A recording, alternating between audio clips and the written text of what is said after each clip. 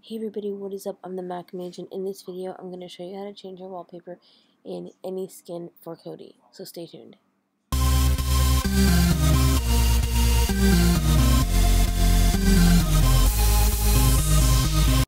So as you guys know, I've been using the Mim-ic skin, and I really do like it, but the one thing I don't like are the backgrounds. I've tried all of the other backgrounds in the skin, and I'm just not enjoying any of them. I love the skin, just not the background. So I wanted to find out how to change it, but here's the thing. You really cannot change it. You can't. It says you can add a folder if you see below cancel, but I don't know how to do that. I haven't been able to figure out how to get to that section. So I have not been able to figure out how to change the backgrounds here. So what I finally figured out that did work is a method I'm going to show you. And because I figured it out for Mim-ic, I'm fairly certain this is going to work in pretty much any skin that doesn't allow you to readily change the background in the system settings. So what you're going to have to do is go into your desktop. This tutorial again is going to be for Mac users because I'm not really certain how it's going to be different on PC. But what I will do is I'll leave you guys, for any system that you've got, the pathways to get to this folder from whatever OS you guys use. So I'll leave that in the description.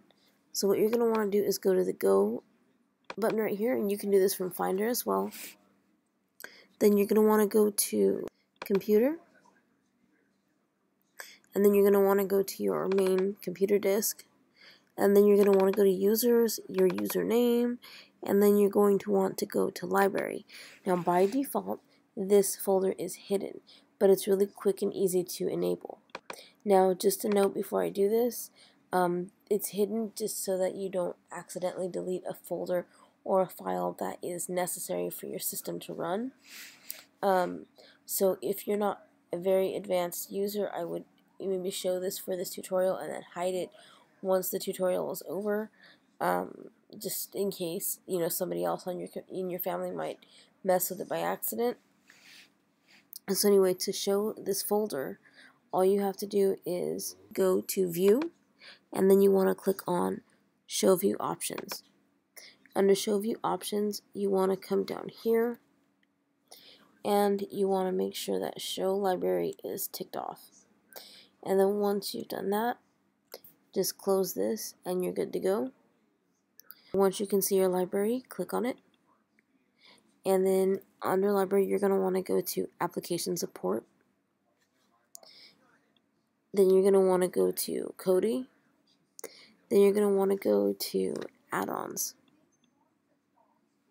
And when you get to Add-ons, you're going to scroll all the way down until you see your skins. And then for me, right here is where the Mim-ic skin is. You can also see Aeon skin is there because I have the Aeon skin. So I'm going to click inside of the skin, and then you're going to see these folders. Now these are the folders that show up in the background section when I am looking for the backgrounds.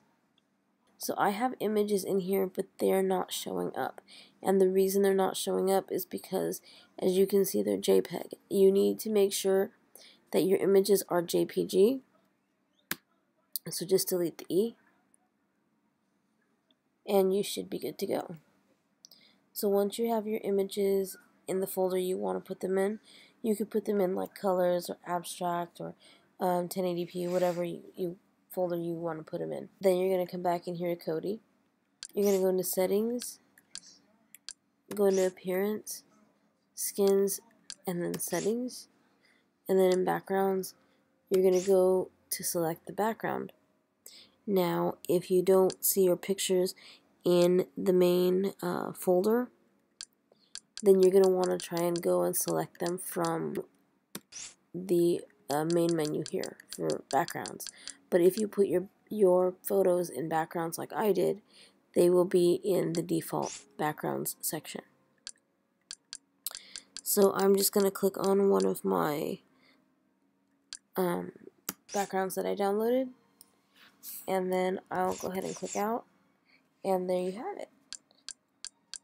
And this, I'm pretty sure, will work for any skin because you're going directly to the skin settings itself.